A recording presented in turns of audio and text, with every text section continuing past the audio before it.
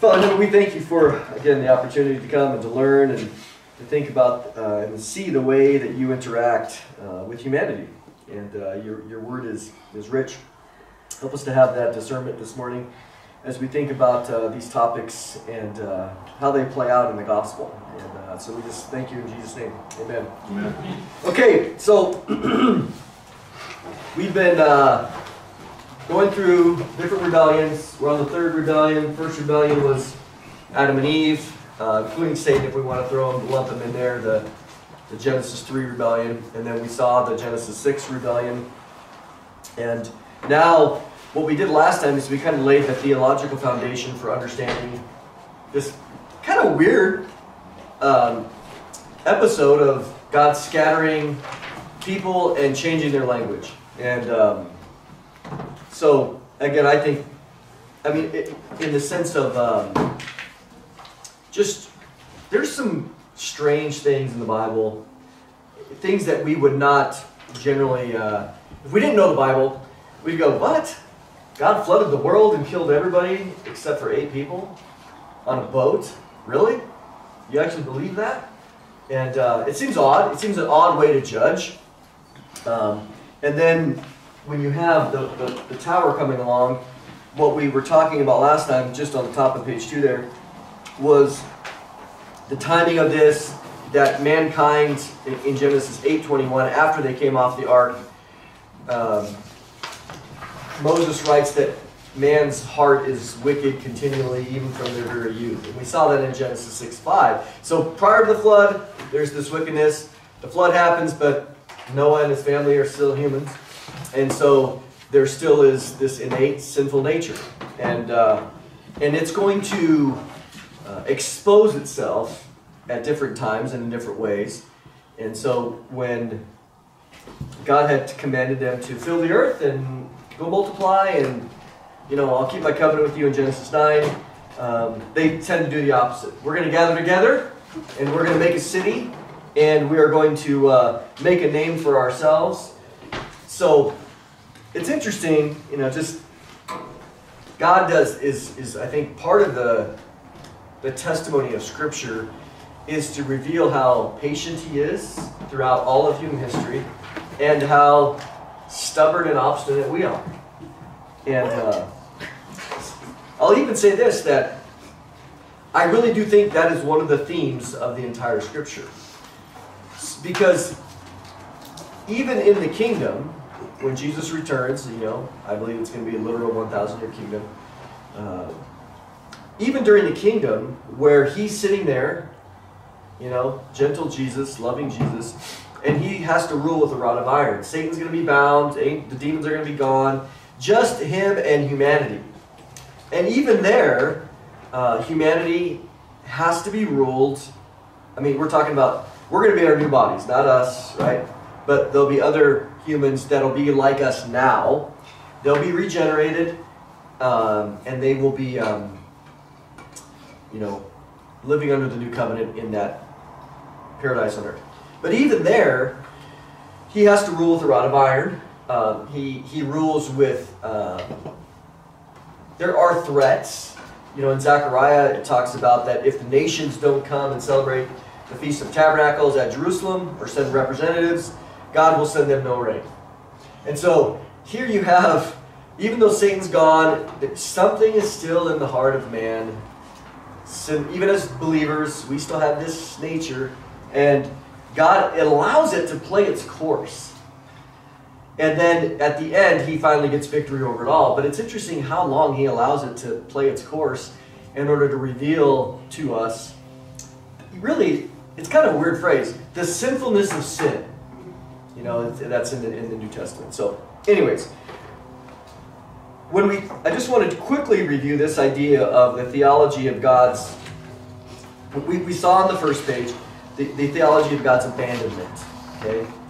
And we won't review all that, except to say God reserves the right to abandon us to ourselves and to separate Himself, to distance Himself for His own reasons. Then we saw the theology of God's allotment or portion, which is really odd.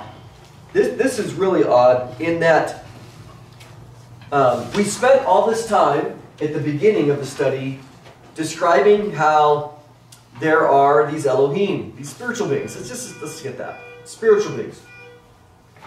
These spiritual beings are, some of them are part of his divine council, some are angels, some are cherub, seraph, all these different Michael, archangels, not just regular angels. So you have all these beings that are there, the hosts of heaven, countless. And what we see here is that they're real. They're not, everybody would agree that there's angels, but in the sense of some people have a really difficult time of them being called gods. Because, again, we talked about that. In our English, we struggle with that. But the Hebrew calls them gods. G-O-D-S, little g's. It doesn't have a problem with it. It doesn't apologize for it. And the problem for us is we have big G and little g. Hebrew doesn't have big capital letters and stuff like that.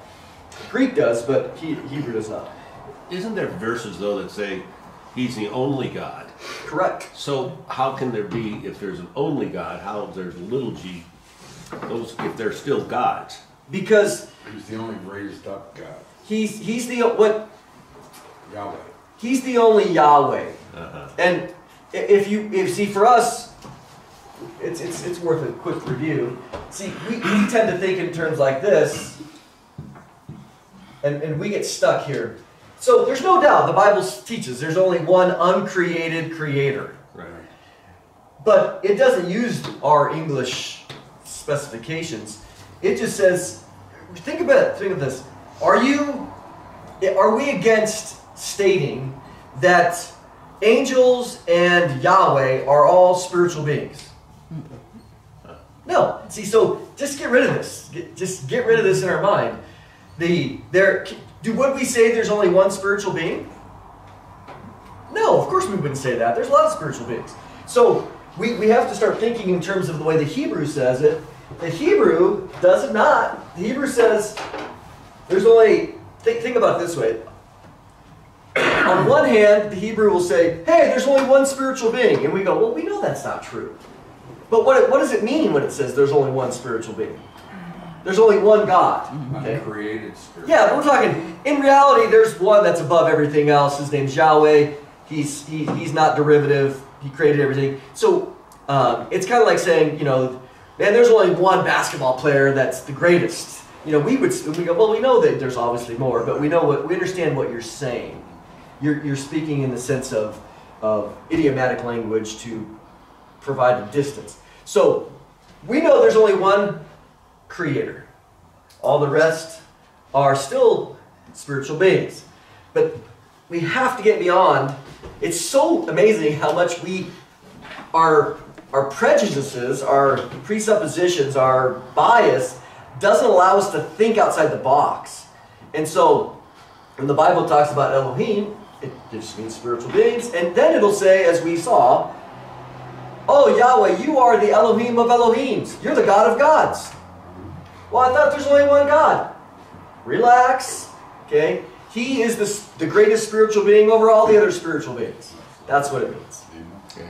So we're not into polytheism. That's a typical accusation against Heiser in his book. And it's like, did you even read the book? He even addresses, are there more than one God? Clearly there's not. There's clearly not more than one Yahweh. Okay.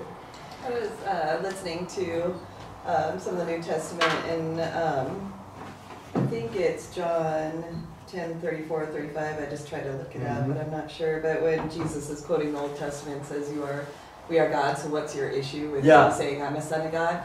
It was really interesting how he was using that, and it caught my attention due to our...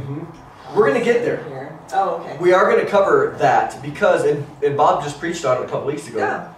And themes. The themes are there because, and when we come to Psalm 82, which we're not there yet, that's going to be a really important passage.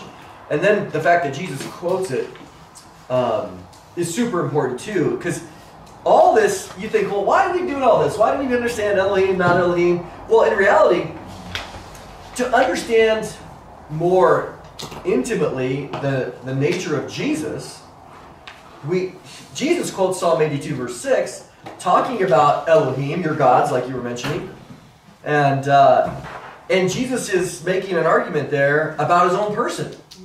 So if you go, well, what? Now, and I'll tell you this. For years and years and years, I would read article after article after article about John 10 because I'm like, I'm not feeling it. I would read all these and I was like, there's something missing here in the sense of what Jesus is arguing. And I never really read a very good, logical, all the way down to, and I was like, gosh, what's missing here? Well, then Heiser had written an article on John 10. It was the first one. I read it like 3 or 4 years ago, and I was like, now this is fitting the puzzle pieces. And I think he is 90% right. I think he left some things, I think he got some things wrong. But nevertheless, I thought, wow, this finally brings the pieces together at what Jesus is arguing. And again, we'll get there and we'll discuss all that because if we want to understand our Lord, if you really, this isn't required for salvation or the gospel, but if you want to understand Jesus' argument about himself, this is all right into it. This is laying the groundwork for that John 10. Okay, so what we're going to see today, we're going to finally get to Deuteronomy 32, but the Deuteronomy 4, Deuteronomy 17, and Deuteronomy 29, what we said last time was that, okay, Yahweh, I'll just put him in here. Yahweh assigns, little g, be careful, gods to the nations. Okay? Yahweh assigns nations to the Elohim. So between Deuteronomy 4 and Deuteronomy, 29 here, we have both sides of the equation. Now this is new information, honestly. Wait, what do you mean? God assigns them. Well, we know, and we've covered all this, but in the sense of bringing it together, in Daniel chapter 10 and chapter 12, we see that Michael, as an example, is the prince of Israel. He's the archangel. He's the Elohim. He's the God, if you want, little g. He's the spiritual being that has been assigned to protect Israel specifically. And we talked about these geographic designations. And then what we saw as well is one of the angels there was telling Daniel, hey, man, the day you prayed, I was sent to answer you. But man, the prince of Persia intercepted me, and caused me trouble. And it took me 3 weeks. I had to call Michael to come help me in this spiritual battle for me to get here. And you're like, well, that's kind of weird. And so you have a prince of Persia, this spiritual being that's overseeing Persia, Iran, that area, okay? And then he says, hey, and when I leave here, on my way back, I got to interact and fight with the prince of Greece.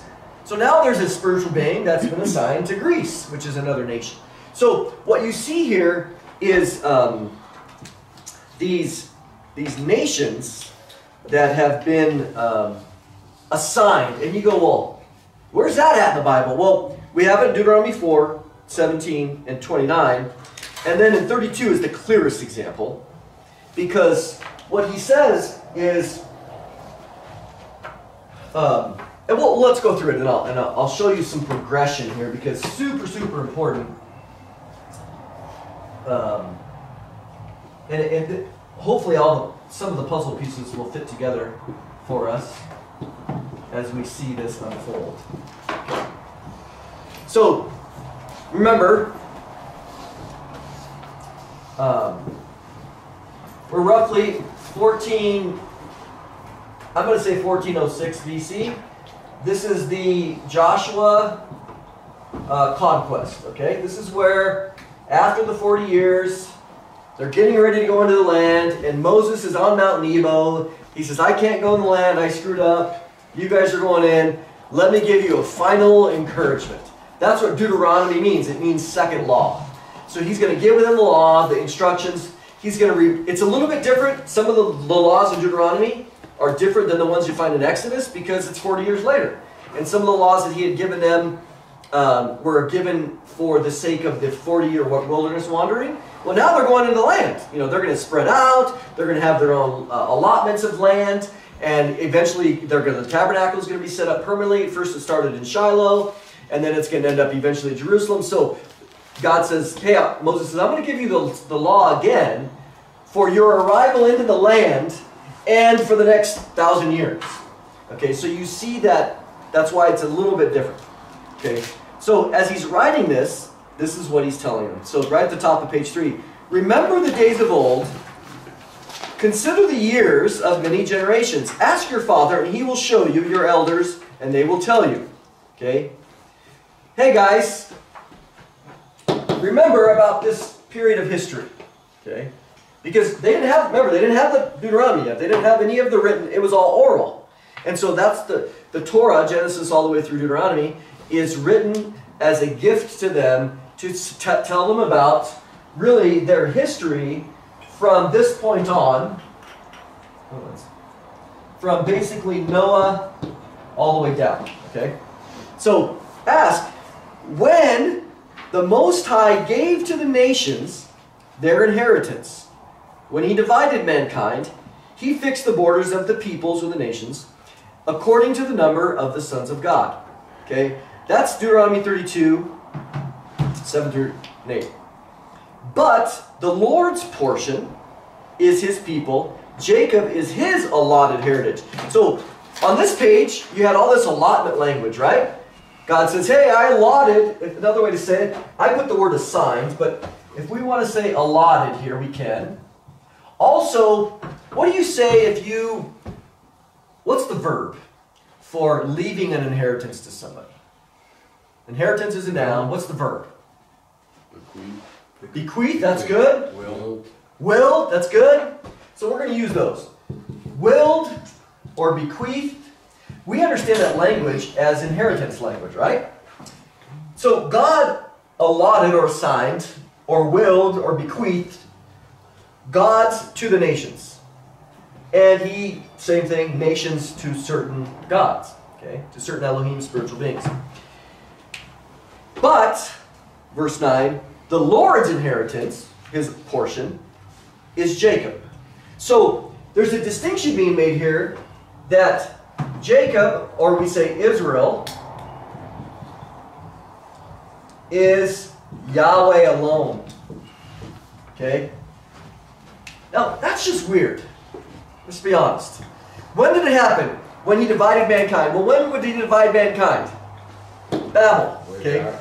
Using the same language. So, like you said, remember we said that the flood was, let's say, 3300 BC. Okay, we'll do that there. So this is, let's say, this is 3000 BC. Okay. Now we're over here at 1400. So there's been, what is that?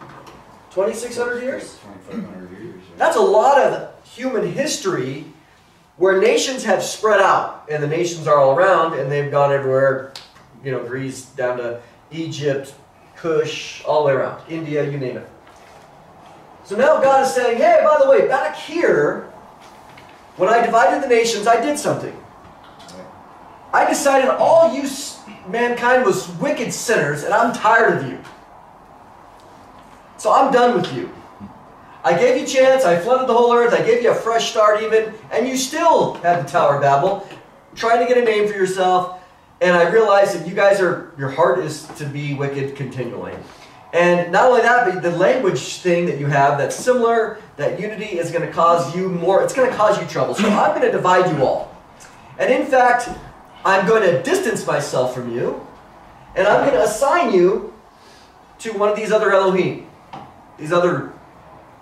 Now, he didn't assign them in order for them to worship them, but he basically said, okay, Greece, I'm going to assign you to this, even though Greece didn't know that, okay? You, pick a name, Raphael or whatever, pick a, well, could be. He's a good angel, he's a good son of God, he's a good part of the divine council. He says, I'm going to assign you to Greece. I want you to oversee it. I want you to rule them. I want you to encourage justice and righteousness. And do good angels, do they participate in the moral fabric of society? See, we don't see that too often. Now, if I said, do bad angels contribute to society? We would say, well, of course they do. Good angels also do that.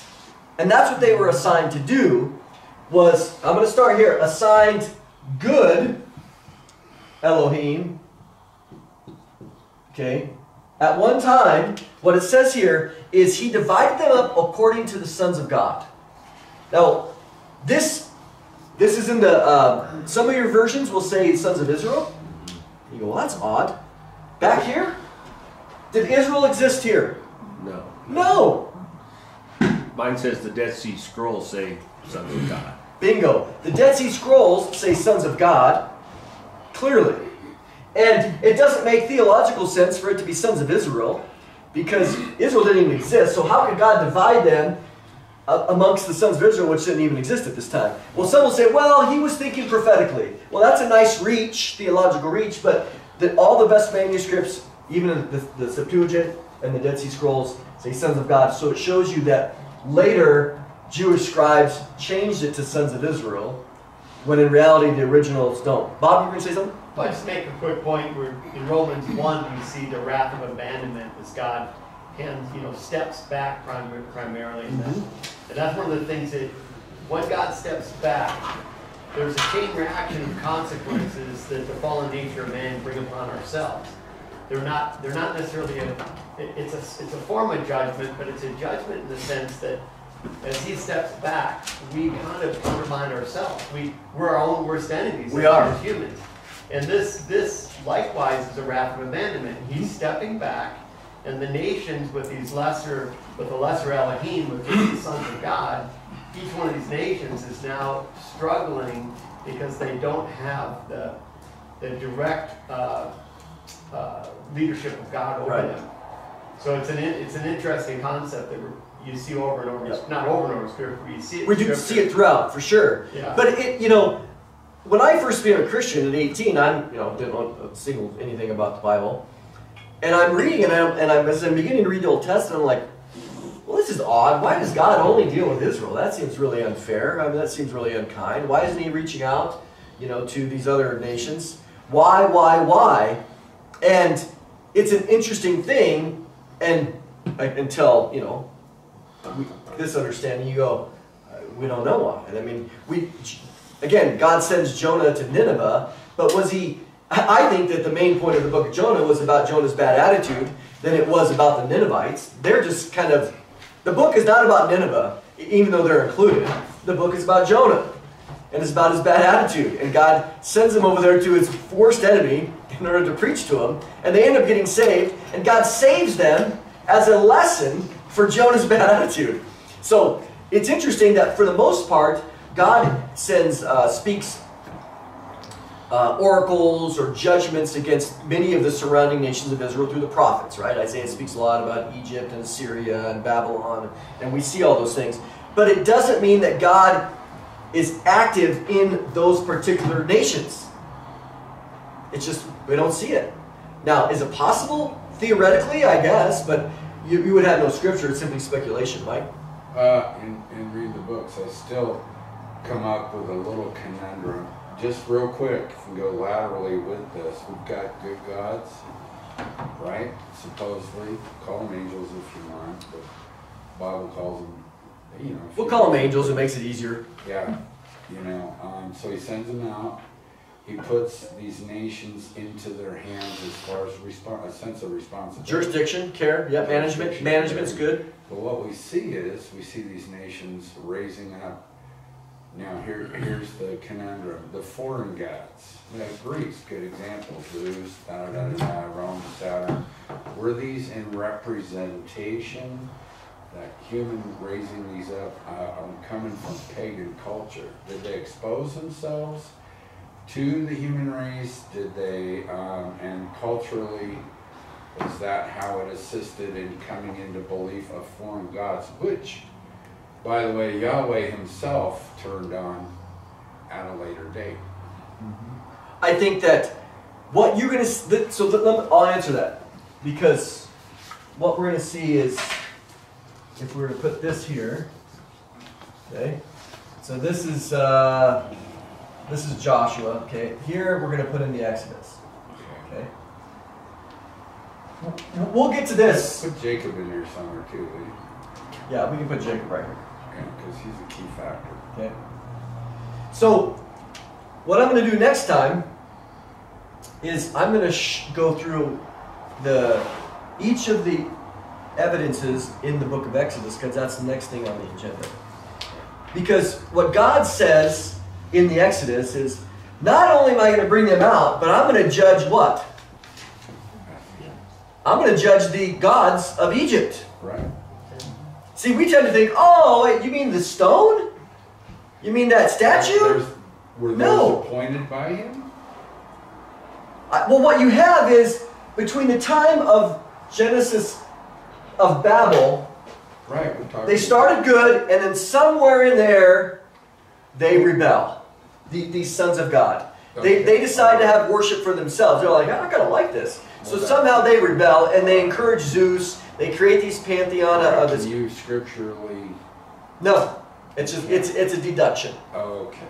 And well, how do we know they rebel? Well, we do know because Psalm 82, Right. which we haven't got to, describes them as not doing what God had originally told them to do. Right, he starts chewing out. Yep, Psalm 82 says Yahweh stands in the midst of the Elohim. And he's going to provide judgment. Well, God doesn't judge Michael. Michael's faithful. But God stands in the midst of the Elohim, and he's going to judge them and say, you guys did not do what you were assigned to do, which was to encourage righteousness and justice and mercy, and therefore your judgment is you're going to die like human beings. And so we'll get there later. But there is that aspect. So what we do know is they're assigned, and somehow they rebel, and Psalm 82 addresses that. I knew you were going to get there. Yeah. I just thought it might be a good thing to bring Yeah, up. Linda? So just to clarify, so you're saying these Elohim are different than the ones that left with Satan? Correct. Okay, so they're a whole different Well, fraction. what we okay, let's go back to that.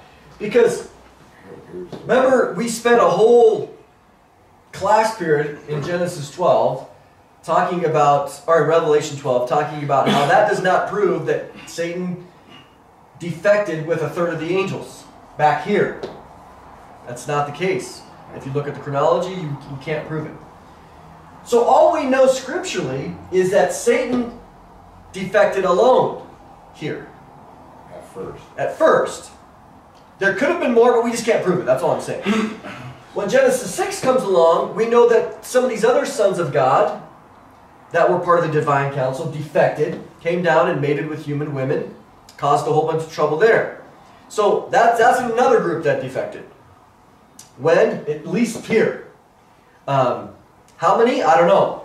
Then what we know is there's still sons of God in the council, and God decides, okay, I'm going to separate the nations according to the number of the sons of God that he had in his divine council. He's going to assign them, and he's going to make this thing. Well, then post this, somewhere along the line, they defect again. And they seek to encourage worship of themselves, which seems very satanic, right? Because that's what Lucifer wanted. We know that from Isaiah 14. I will be like the Most High. And we know that the ultimate goal in Revelation, all through the book of Revelation, especially Revelation 13, what does Satan want? He wants worship. And he gets it at the end. The whole world worships the dragon.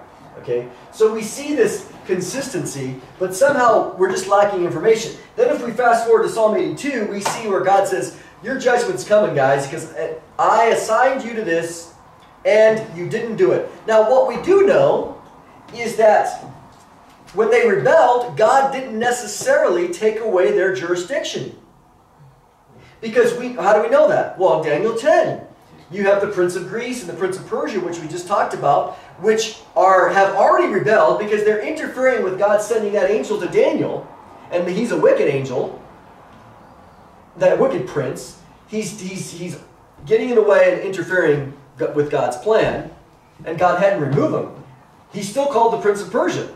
Prince is a very rulership-oriented word. So they're still there, and God's like, no, I haven't removed you yet. Your time's coming, though. And that's Psalm 82. Bob, you were going to say something? Well, just real quick. In this day and age, there's a lot of people doing prophecies and dreams and visions all over the internet talking about the judgment of America. America's being judged. America's being judged. America's being judged. And then there's the call to repent like Nineveh. In this day and age, just put this to rest. Do you think God will still judge nations, or is it just a judging of the world, like in Acts 17? It says that God's appointed a person to judge the world, which is Christ, right? So there's a world judgment we see that we're waiting for. That makes sense to me. Are the nations like we see still being judged? You know, I think you're talking collectively, right? What I don't see, what I'll show you, we'll get there hopefully. In Acts 17, Paul brings this idea up because he's there speaking to the Greeks. Yeah. And he says, God now, you mean he didn't before? God now, Acts 17:30, God now commands everyone everywhere to repent. Where before, God didn't command the Ninevites to repent specifically, or let's just say Greece as a nation. So what you see in Acts 17, really in Acts chapter 2, is the gospel goes out. What the theology is hard to pin down, but the theology would seem that what God started in Genesis 11, in Acts chapter 2, he undoes. He says, okay, now the gospel is to go out to where? All nations. Yeah. I wasn't doing that before. I was only working with Israel. But now the gospel is undoing his abandonment of the Babel incident, which is beautiful. And it's interesting that when we get there, we'll look at Acts chapter 2 eventually very consistently. I'll give you a couple maps. But the nations represented in Acts chapter 2, it lists them. Hey, there was Jews from this nation, and you go, why would Luke write that? Interestingly, they're the exact nations listed in Genesis 10, the same geographic region.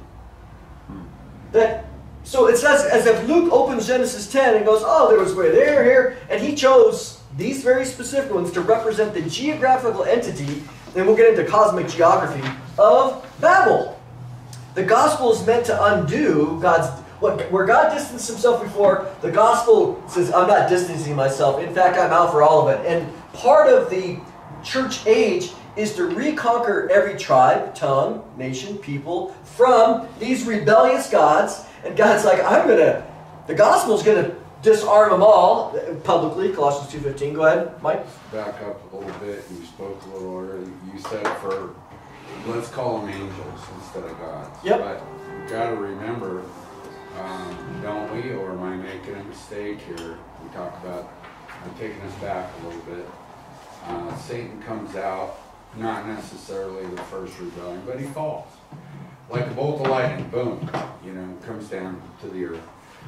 Maybe goes back or had already coerced. We know there was a war, a third of the angels. A third of the angel war is in the future. It's not in the past. Okay. Well, it could be at the time of Jesus' birth. Remember Revelation 12, he spent... Well, let's just look at the watchers. Were those in fact the elohim as in God, or were they angels? The watchers are... remember, Elohim is a broad word. It includes everybody. I know. So the watchers, though, are equivalent with... I'm going back right here. to a little hierarchy. Watchers are equivalent to the sons of God. Okay.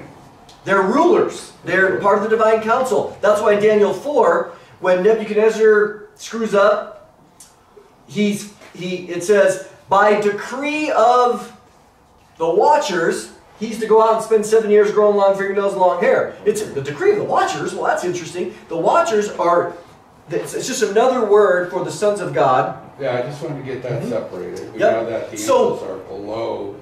Yeah, if you look at the hierarchy, the watchers and the sons of God, I think, are synonymous offices, just different labels. Right. Okay? And the reason why is because in the book of Enoch, it's the watchers that come down and mate with women. And Genesis 6 says it's the sons of God that come down and mate with women. In that vein, in the 19th chapter, it says that when Enoch is doing the tour of heaven, Uriel, that's one of the guys giving the angels, giving him the tour, says, here will stand the angels who have connected themselves with women, and their spirits, assuming many forms, are defiling mankind, and shall lead them astray into sacrificing to demons, that is, as gods. and here they will stand till the day of the great judgment, in which they shall be judged till they are made an end. There's a lot going on. And now, in Daniel 4, the decree of the watchers, those were good watchers. Those were faithful watchers. They hadn't rebelled yet. So there still are sons of God that are faithful. There's still watchers that are faithful. Michael's one of them. Michael's in that prince category. Bill, you got something? You just answered it. So, Oh. so you could say we had watchers then, we have watchers later, but it's There's a whole group of same watchers. category. Some of them defected. Yeah. Some of them stayed faithful. Some good, some bad. Yep. And what, remember, super important too, at the time of the flood, okay, the Nephilim, they die, but their spirits live on as what? Demons. Demons. They walked in the earth. So, according to the book of Enoch, chapter 15, any demon that you would interact with today, hopefully you wouldn't, is a spirit of the Nephilim that were killed. Either here or also at the time of David, the time of the conquest, right? So just kind of, so I can wrap my mind around this. In regards to Satan, God has his host. Now are these other, quote, sons of God that rebelled, are they all under Satan? Are they... Scholars would say yes, that Satan he has a kingdom, right? Matthew 12. Satan can't be divided against himself, or else his kingdom wouldn't stand. And there he's specifically talking about these demons. So what you do see is that Satan, for whatever reason, especially Revelation 12, Satan and his angels fought against Michael and his angels. So there's possession there. So I doubt they all get along well, because they're all self-serving, but in reality they have to acknowledge Satan's influence.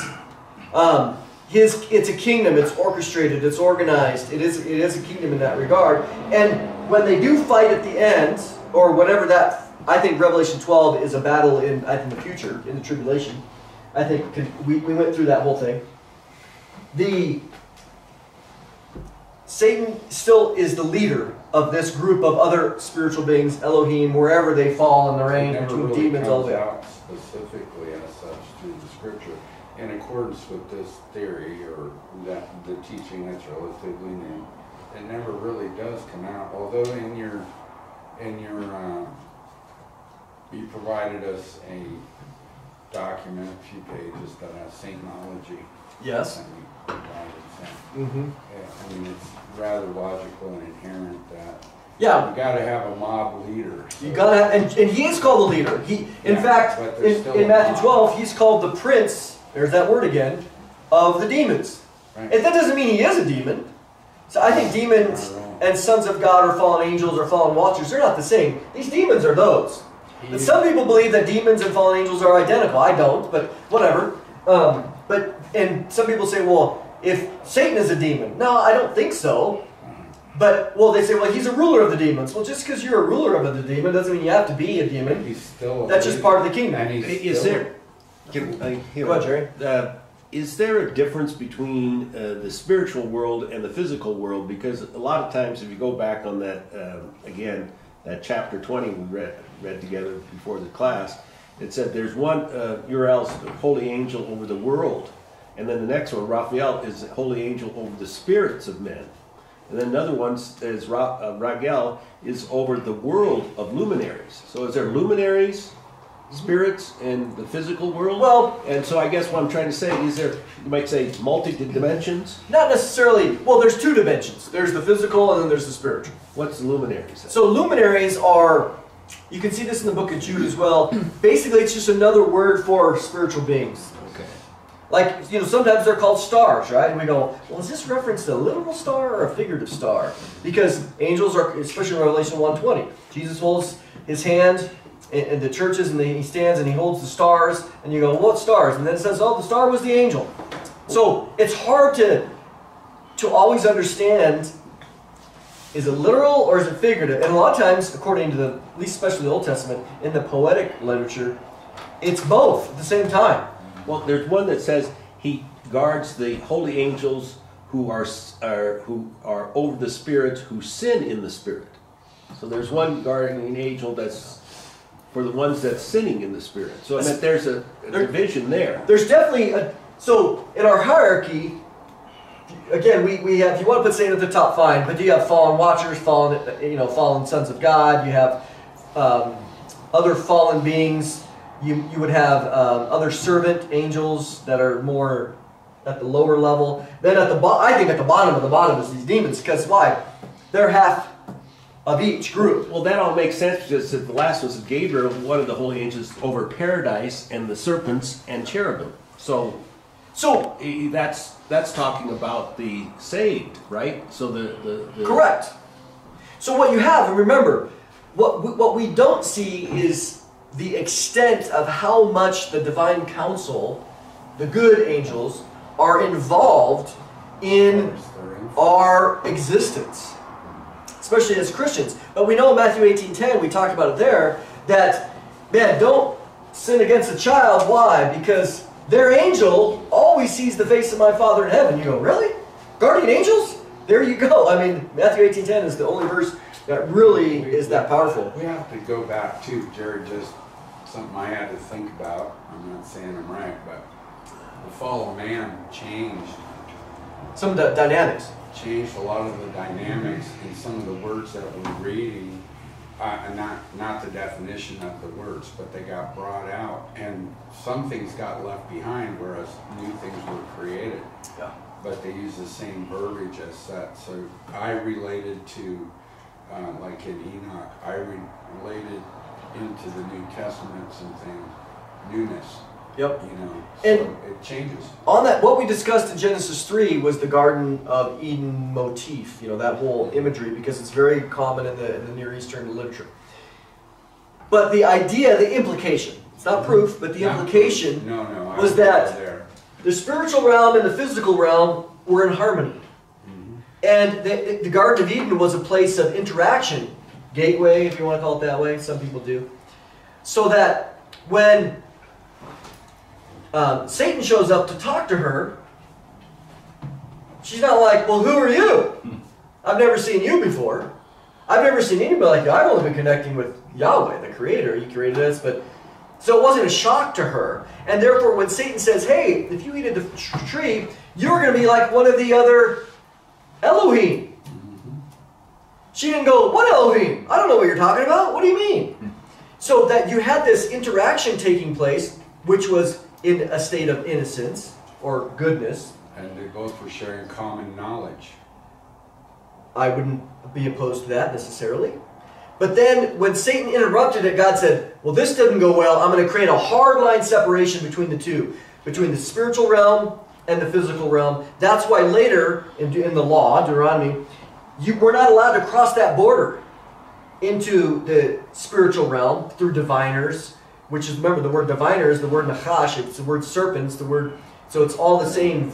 You would just have to assume, now, no proof to this, but the physical world changed drastically from for sure. God had intended. So my assumption leads me to think logically, especially as I get further through the Old Testament, that the spiritual world changed also. No doubt.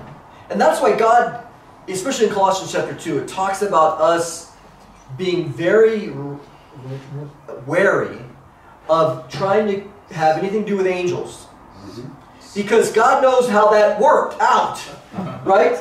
He sent him over here or this, and man, that didn't work out well. And so now he said, I'm going to cut that off because, and I'm only going to allow it basically one-sided. So Gabriel will show up to Mary, right? He shows up to Zacharias in Luke, and God allows angels to show up to Daniel, but we aren't ever called to seek out the protection of our guardian angel, to talk to any angels or angelic. We are never encouraged to any of that. We connect with the Father and Him alone. That's it. And Paul warns that. Don't get sucked into these angels things. They're commanded also. We're commanded also. No mediums, no spiritualists. Right. Don't, if you try to cross that, death. Ghosts and witches. Don't screw around with ghosts and witches. Yeah, because God knows. Admitting that they're real. Well, when we cross over that boundary, yeah, the good angels are saying, Can't talk to you unless we have permission. We don't have permission, but the fallen angels are going, this is great. Oh yeah, I'm the departed. I was a kid that died, you know, and you're on the Ouija board, and I'm 8 years old, and a bunch of lies and deception, and in order to create bondage, and oh, just open yourself up, you know, please help me, blah, blah, blah. Wrong. So God knows zero tolerance in that. Because why? It's true. It's true. They are there. And they're going to create havoc. So, all right, what we have here at the top, God, He gave to the nations their inheritance, their spiritual beings to rule over them. He also fixed the boundaries of the nations according to the number of these watchers, these sons of God, which were good at the time. But, so imagine this here. When God does this at Genesis 11, for a brief moment, which nation is God working with? None. Or none of them. None. Well, they don't exist. They don't. No, they do exist. He divided them. Well, that's right. All this They're time. abandoned. He has nobody. So, but he says, so Moses is looking back, but the Lord's inheritance is his people, Jacob. So this is beautifully contextually, theologically consistent. Because why? What's the next thing that we have in Genesis, at the end of Genesis 11? Or actually, I think I have it. Let's go to... Well, Shem is the blessed line, right? No, well, years when it comes to Noah, it's right. I don't have it on here. That's okay. It doesn't matter. I'm on 11 if you want to read something. What's the last verse, 2 verses of Genesis 11? Last 2 verses. Tower of Babel incident. It's all through Genesis 11. What's the last 2 verses? It just talks about last verse with Terah lived Read 205 years. Read it. Terah took his son Abram, his grandson Lot, Haran, and his daughter-in-law Sarai, and the wife of his son Abram, and gave together they set out for Ur the Chaldeans to go to Canaan. Okay. But when they came to Haran, they settled there. Okay. And Terah lived 205 years, and he died. He's giving a genealogy. Of who? Abraham's father. Abraham's dad. yeah. See, Moses is writing and saying, hey guys, God distanced himself from all the nations, and then there was nothing. And God said, you know, I'm done with all you nations. I'm going to create a new nation for myself. From zero. From nothing. I'm going to pick some guy, some random guy, some Babylonian guy, and I'm going to make of him a great nation, and from him, he's going to be my inheritance, because I've abandoned all of you. I'm going to create my own. And I'm going to make them, I am going to be their God. I've assigned you guys to these other elohim, spiritual beings, in order for jurisdiction over you. I'm going to create one myself from this one guy. I'm going to be the jurisdiction king of that one, and I'm going to reveal myself to him, and through him, I'm going to fulfill my plan of redemption. Because I tried to leave it all open for you yahoos over here, and you just rebelled, and you decided to create a tower and a name for yourself, so I'm done with you. I left you to yourself. Is God okay to do that? Sure he is. That's the theology of this distancing. You really, as the way you're presenting it, you really suppose it was anger, abandonment, or wrath, abandonment? I mean, sure. Just the way you're putting it out. I look at it as, okay, this is what you want. Well, this is what you're going to get. I think that God is always angry with the wicked every day, right? Psalm 7:11. And so, right. but Which was written his motivation is pure. My presentation was not, okay? But his motivation is pure. I'm just saying, you're giving the right. bam. Well, we do know that he was sad, that he was grieved that he made man, because and then he goes through, and then, oh, stinking humanity, they're doing this again, fine. Okay. So what we see in what could be written in the book of Genesis, which is a billion different things, Moses is telling this group, hey, by the way, after this, here's where you came from. You came from this guy named Terah, who had 2 kids, Nahor and Abram, right? And then Sarai, the half-sister. Okay? And they left from the Ur of the Chaldeans, or Babylon, up, and they ended up here in Haran, which is like Syria, eastern Syria. So they leave here. This is all Babylon, Iran. They go up here.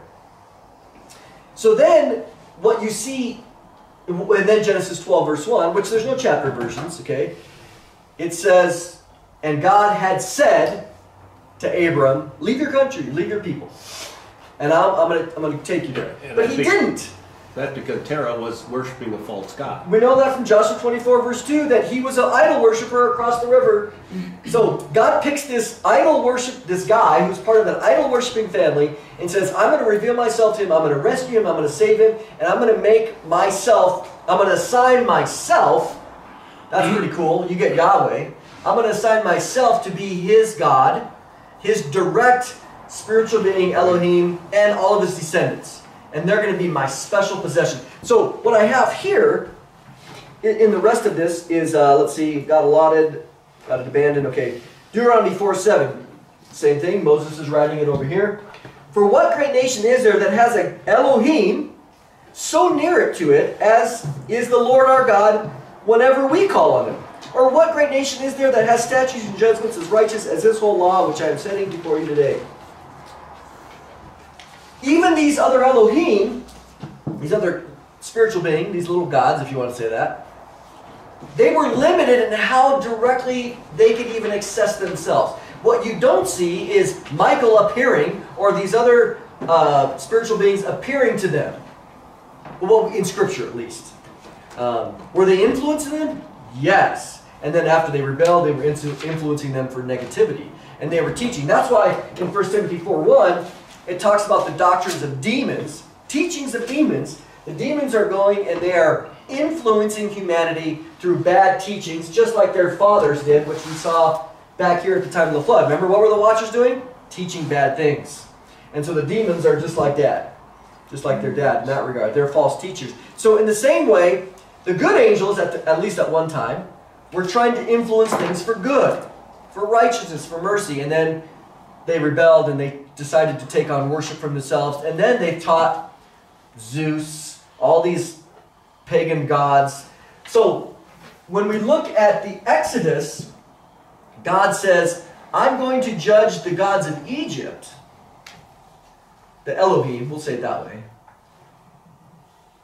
He's not talking about an idol. He's not talking about a piece of stone. He's talking about real beings. Because how do we know that? You know, this is an inanimate object. It's not going to influence anything. However, what we see there is the battle that takes place.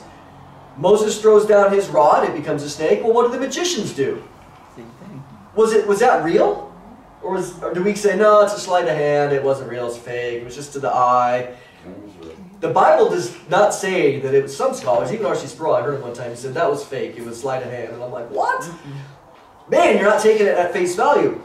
So these other Elohim have real power, and now there's a square off going on. Yahweh said, these guys have been manipulating and hurting my kids, my inheritance, for several hundred years, centuries.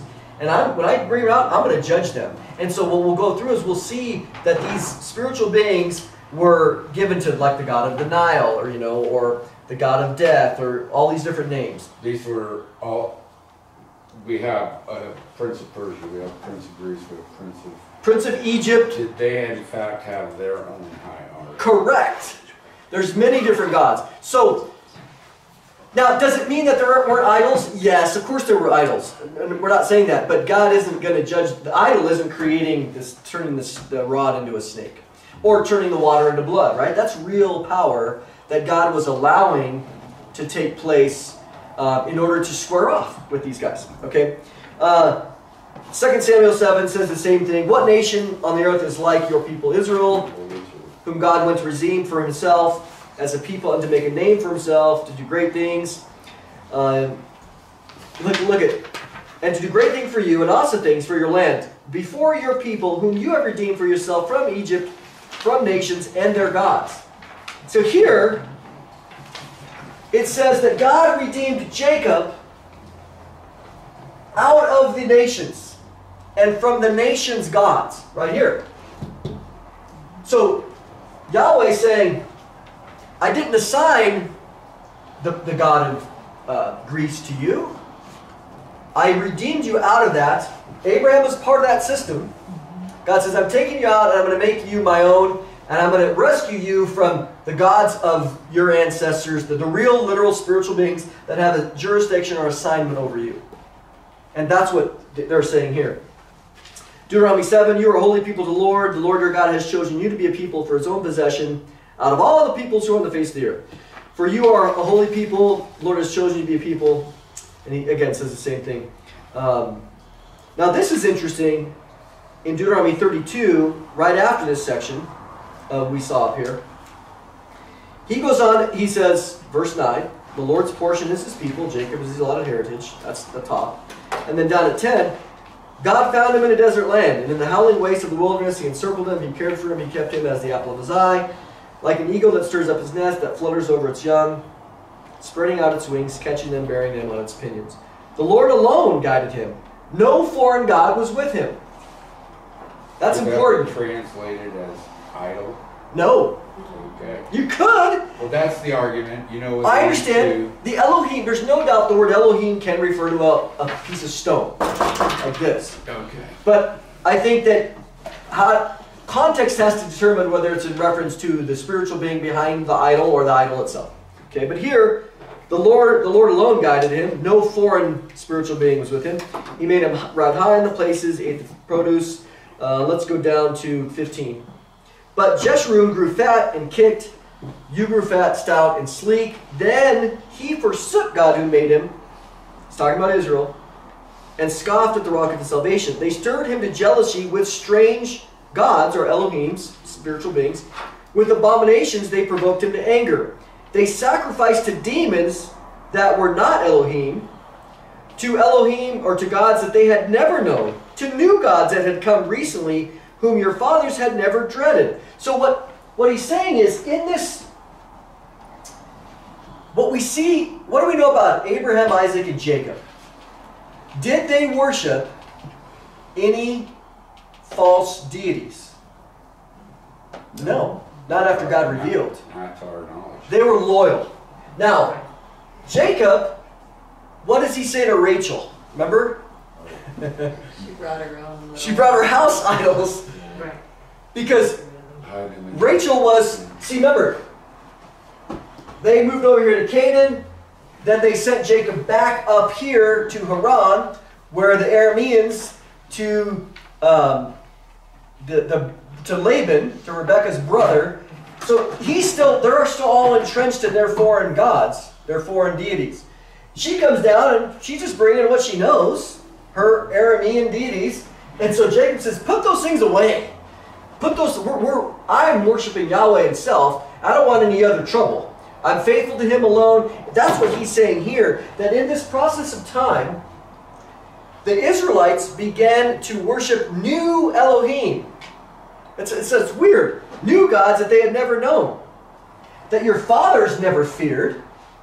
God's like, I'm ticked because at you, this is real ticked, because when I chose Abram, Isaac, and Jacob, they had never known any other deity except me.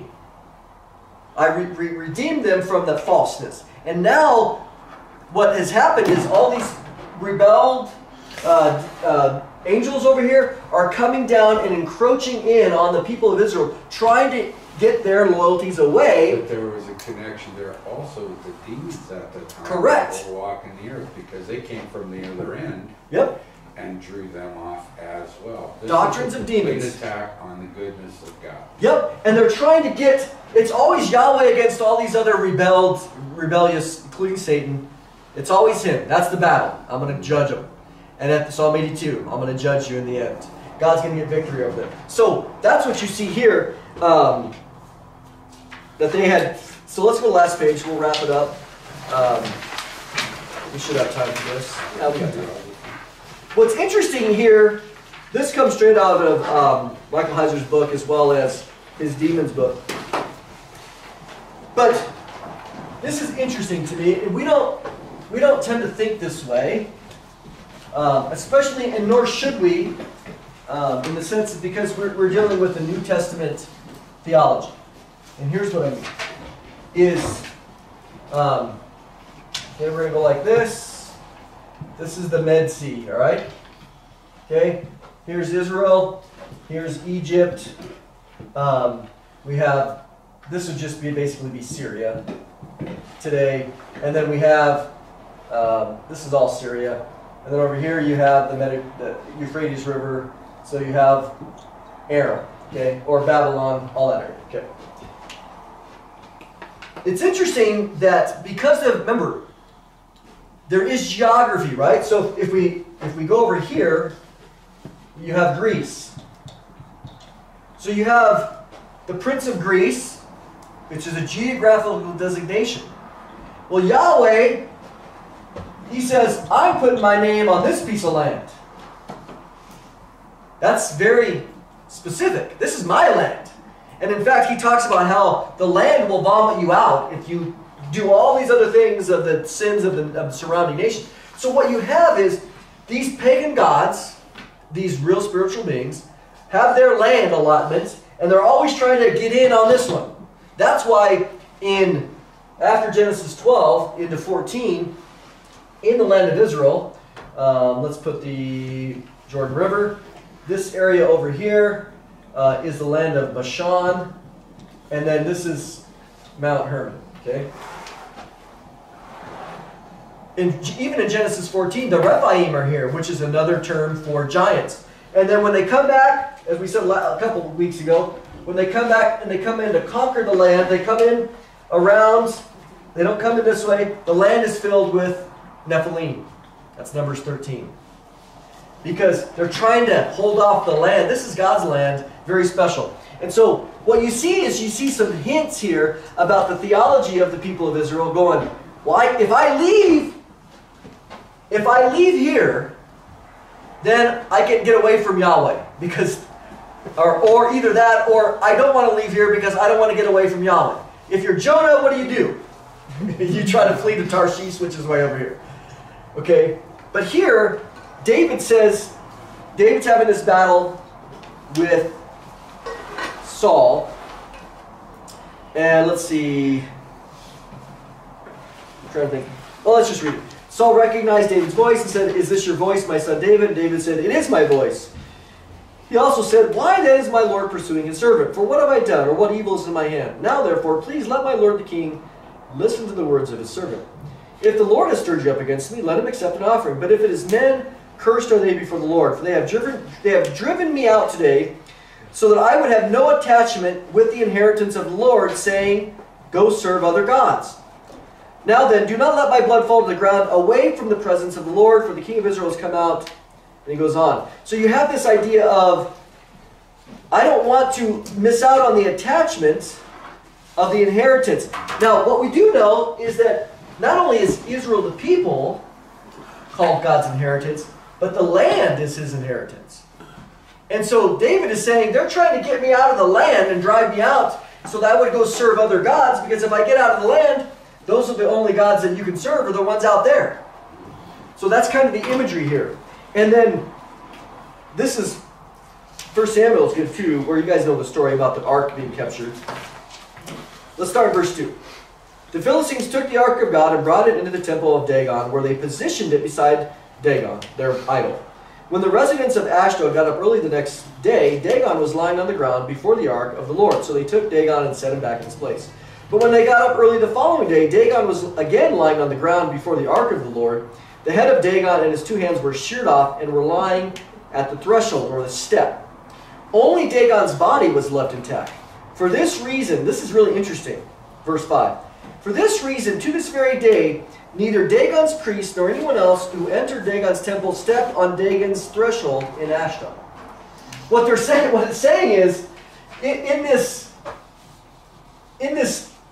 basically temple area, well, I can just do it here. It's as if God reclaimed that piece of dirt by conquering Dagon. So now when they would walk in, they'd walk around it. Because they're like, well, that's Yahweh's spot. I'm not going to, we know what happened to Dagon there. I'm not going to touch that piece of dirt because I don't want to get Yahweh's judgment. So here you have God conquering a piece of dirt. And these guys in their theology will not, it's interesting, they don't go anywhere near And yet they keep entering the temple. They keep entering the temple. Exactly. So go figure that one out. The last one here, we got time. You guys know about Daniel 10, but this is fascinating too. These are just hints of this cosmic geography about how important the land itself is in the Old Testament. I'm not saying this is true in the New Testament.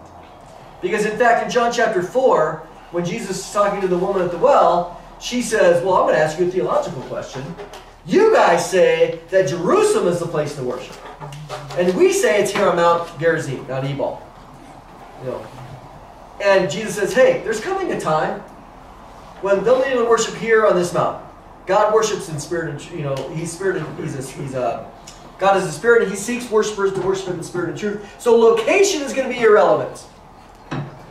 There's coming a time. It wasn't there yet. That's fascinating to me that Jesus was kind of acknowledging that there's this special thing, at least under the Old Testament theological umbrella. But once as we said, once Acts chapter 2 comes, the whole earth is filled with the glory of the Lord, and it's our job to go out there and reclaim, reconquer through the power of the gospel all of the nations, including all of the lands as well. So you see that. But here,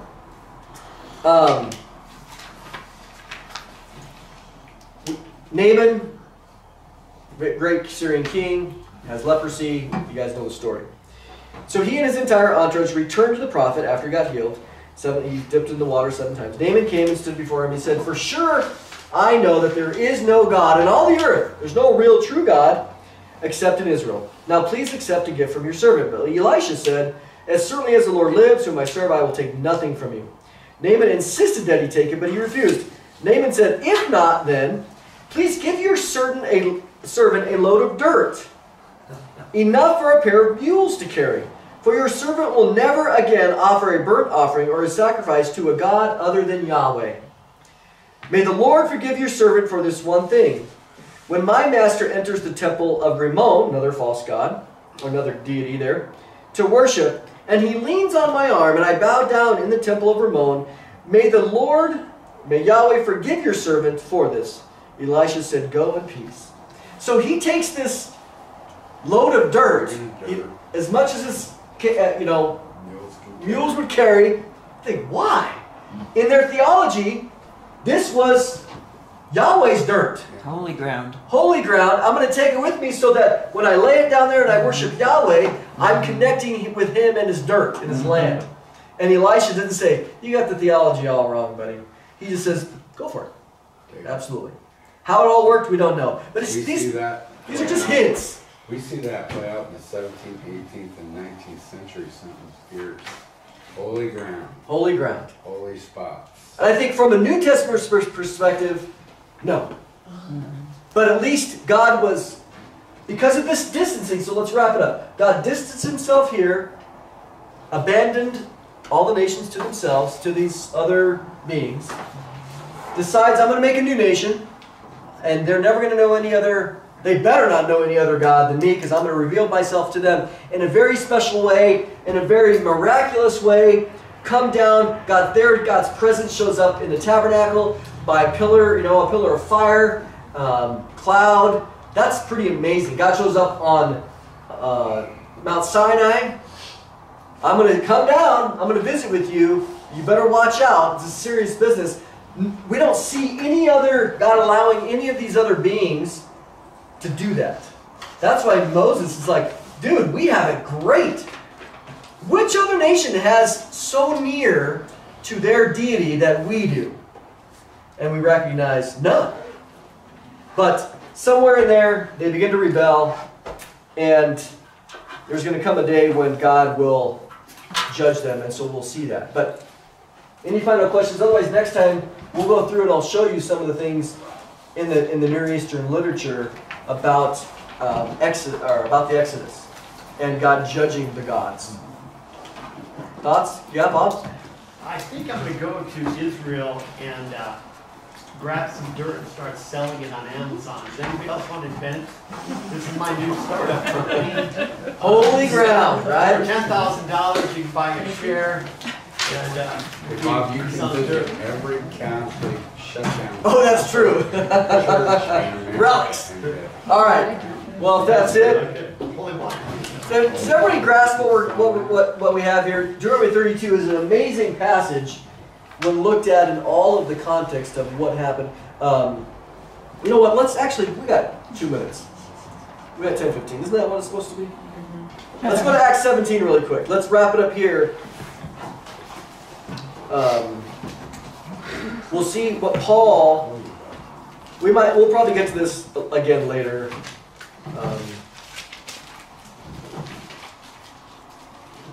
This is about the unknown God. Okay. We'll start at verse 24. Acts 17, verse 24. He's talking to these Jews. They have all these idols out there. He says, the God who made the world, the creator, Yahweh, and everything in it, being Lord of heaven and earth, does not live in temples made by man, nor is he served by human hands, as though he needed anything. Since he himself gives to all mankind life and breath and everything. And he made from one man every nation of mankind to live on all the face of the earth, having determined allotted periods and the boundaries of their dwelling place. Well, when did he do that? That's Deuteronomy 32. He says God fixed, if you look at that here, he says in verse 8, when the Most High gave to the nations their inheritance, when he divided mankind, he fixed the borders of the peoples. So very clear that he fixed the borders. That's what Paul is saying here.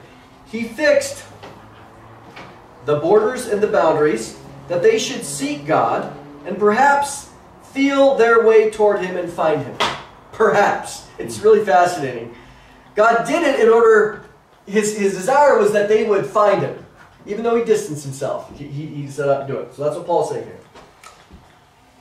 Yet he is actually not far from each one of us, for in him we move, live, and have our being. Look at verse 30. The times of ignorance God overlooked, but now he commands all people everywhere to repent, because he has fixed a day on which he will judge the world in righteousness. And he goes on. So what you have that is, this is what God did back then, but now he commands everyone ever to repent, because there's a time coming of judgment through one man, Jesus Christ, and raising from the dead, and that just sent them all. They didn't like the resurrection idea. But Paul is alluding here to this fixing of the nations, of the boundaries. And the only place that ever appears in all of Scripture is Deuteronomy 30. Now, there's what you see in Genesis 10. This is the last little teaser. In Genesis 10, you have 70 nations represented. Some versions will have 72, like the Septuagint will have 72, depending on how they divide the names. Okay, so 70 nations. Well, interestingly, in Matthew 10, Luke 10, Jesus sends out how many disciples to preach the gospel? 70. 70 or 72. You have manuscripts for both. They went in pairs. Is that coincidental? It's exactly like what happened in Genesis 11, that he divided them up according to the 70 number, or the 72 number, and that's how many Jesus sent out. And it's really, really fascinating. He's signaling, I'm sending out my 72, not that they went to the other parts of the world, I'm not saying that, but it's a signal of what would happen in Acts chapter 2 when all the nations there were represented. It's really fascinating to see Jesus saying, just wait, it's coming. Genesis 10:32 says, these are the clans of Noah's sons according to their lines and descendants Yep. from within the nation. That's how it ends. And then Genesis 11 begins and shares the Tower of Babel incident. So Moses is writing backwards and saying, let me tell you how we got here. 70 nations. Oh, we know about 70 nations. There's been 2,500 years. Yeah. Well, this is how it happened. And then there was this, separated languages. And then when we look back historically, we say, well, we know how the languages developed. Secular linguistic studies, they don't really know, I'm talking from an evolutionary perspective, how all the different languages appeared. So, anyways. All right, well, let's pray.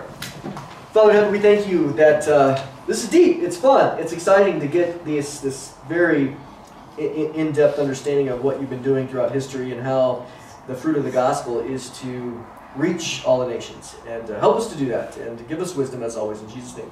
Amen.